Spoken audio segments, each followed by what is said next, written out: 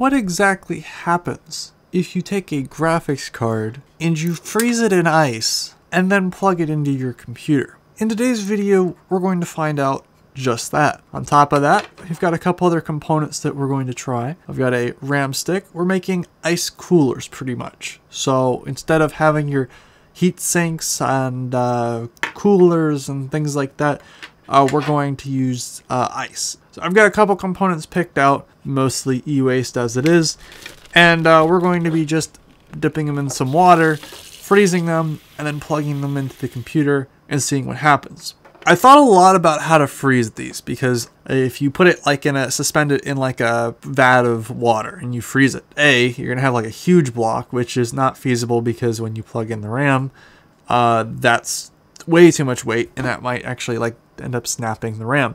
So instead, I thought it would be interesting to go through and put it like in a bag, like a bag of water, and then just have it kind of sit there and then make funky coolers with it. Now, in order to test this, it's going to be quite an interesting setup. So we know that the pins, we need access to those to verify that this works or probably doesn't work. I'm thinking we'll probably leave the pins exposed. Same thing goes for the graphics card.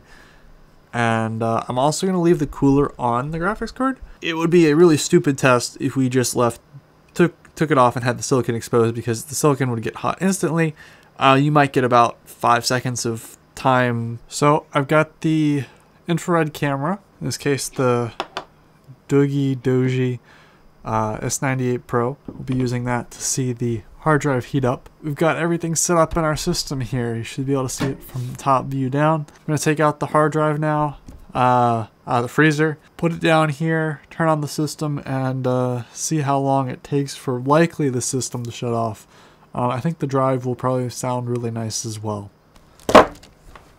Let's take it out and plug it in. Assuming I can get the bag out. It's gonna make a whole lot of mess all over my table. Let's plug it in. This is bad ideas 101, guys. Don't try this at home. With a brick of ice attached to it. Already getting some condensation too. Let's see. I guess your PC isn't ice cooled, guys. Also, probably no surprise here, but the drive is not recognized. I am surprised it's not shorting out. The screw holes are the most hottest on the back.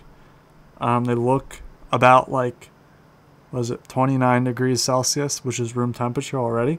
Given what I've just seen, what happens when you freeze your hard drive, well, it does not boot at all, which is kind of expected.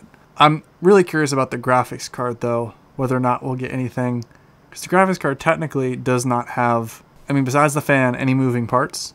Next up, we have the mystical RAM stick. I'm very proud of the cooler on this bad boy. Ziploc bags was definitely the way to go. This still makes me uncomfortable. Let's do this. Just in case you guys want to see, it's in there. How to tear up hardware 101. It's turned on. We will get the beeps. It did. It posted. Okay, I'm turning this off. So interestingly enough, right around where the DIMMs are, it melted through. So it melted around the DIMMs. Like it eroded away from the DIMMs first, which makes sense because the DIMMs are one of the hottest things is visible, you know, hottest things on the RAM DIMM. I'm surprised with how well that actually worked though, but it definitely got out of that quick, which makes me curious because it was definitely submerged and I don't know how it posted. So this worked. I was surprised. Ice cooler for RAM works. So next up we'll try the CPU and then the GPU. Okay, so this one was really weird. This is the CPU. This was like a standard Xeon. So it's got like gunk all around it. And the best way to describe it is it looks like the freezing process pushed something out of the board.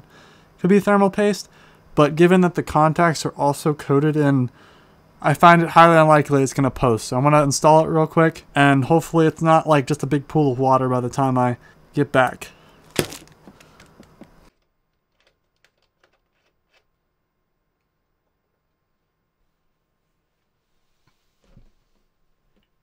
Okay, let's see if the buddy CPU is gonna work.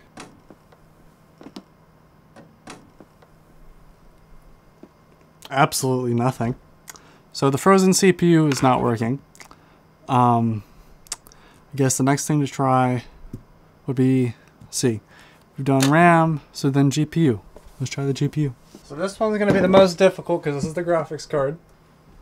Okay, we're recording. Let's do this.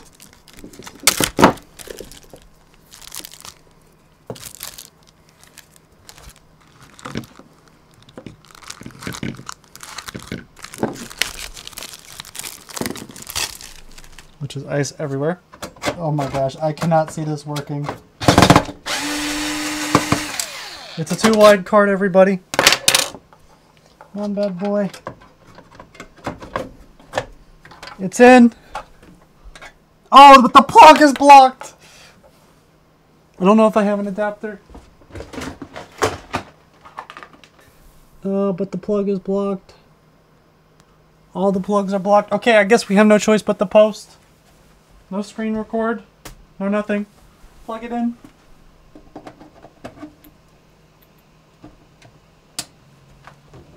And watch it heat up.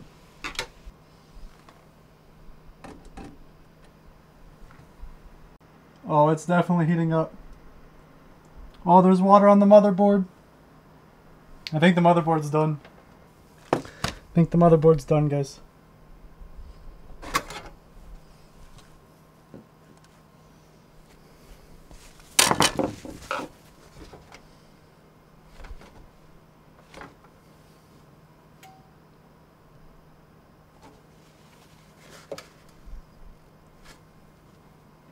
Round 2. I need to make sure that, oh boy, I don't get water in the ports. Yeah, I think in the future if we try something like this, we've got to go through and somehow get this to stay cooler longer, because I think the water is what got to it. I think in theory the PC parts, I mean minus the hard drive of course, should be working even in like freezing temperatures, especially with ice on them. I'm surprised that the RAM actually like worked.